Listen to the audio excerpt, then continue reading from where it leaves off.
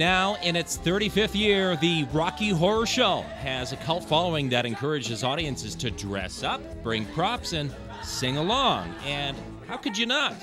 Since its 1975 release as the Rocky Horror Picture Show, the longest-running film in history has received the stage treatment numerous times, and now the Citadel Theater gets a crack at it. It's a magical retro piece, isn't it? Yeah, it's totally a blast. It's so fun, yeah. Yeah, well, you know, that's what it looks like. I mean, audiences, of course, are encouraged to participate. Yeah, it actually just adds to the fun. You know, we give out little kits. You can buy a little kit for $5 or something. You can throw toilet paper and cards, and hopefully not too much on the stage. And the audience is encouraged to like shout stuff at. I'm playing the narrator, right? Yeah. So everyone always yells "boring." Oh, okay. It's sort of my ultimate nightmare. But no, it's fun because then I get to kind of raise my eyebrow and. You know, it certainly tests your limits as an actor to do something like this. Exactly, yeah.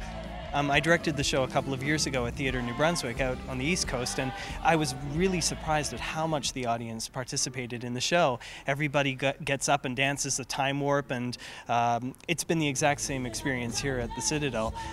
You put together a great cast, and some of the, John Elliott, Julian Arnold, just to name a few, and of course the makeup and the music, everything has to all come together. Mm-hmm. So I guess you're obviously very pleased at how everything turned out. Right. Well, I mean, I am so lucky to have such an amazing cast led by John Elliott. John had some pretty big, heels to fill in a sense. Tim Curry, who made the role so iconic. And John has been such a breath of fresh air. He's just breathing new life into that character and bringing so many new things to the table. So I couldn't be happier. And joining John is a whole team of nationally celebrated artists, some from Edmonton, some from various parts of the country, like Jamie McKnight, who is one of the 4 Canadian tenors, and José Boudreau, who played Belle in Beauty and the Beast last year. So I couldn't be happier. Well, I know when the Citadel unveiled their lineup for this year, I know that Rocky Horror Show was one of the more interesting pieces. And then, of course, when you find out as an actor that you're going to be playing the narrator in this thing, what goes through your head? Because obviously it is a classic and something that everybody's familiar with. Yeah, that's really a good point, because I saw the movie back in the 80s, and I have pretty strong memories of it. It's one of those movies that puts a strong impression on your brain. But I decided to sort of not go back and look at it, or there's lots of versions of it on YouTube and stuff, just sort of so that I have a fresh perspective on it.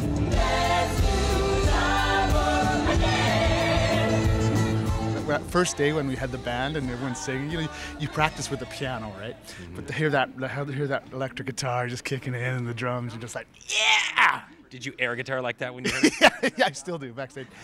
Rock out with the Rocky Horror Show until November 20th in the Citadel's Schachter Theater.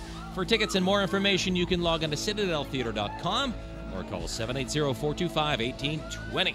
Brad Kelly, Shaw TV, Capital Region.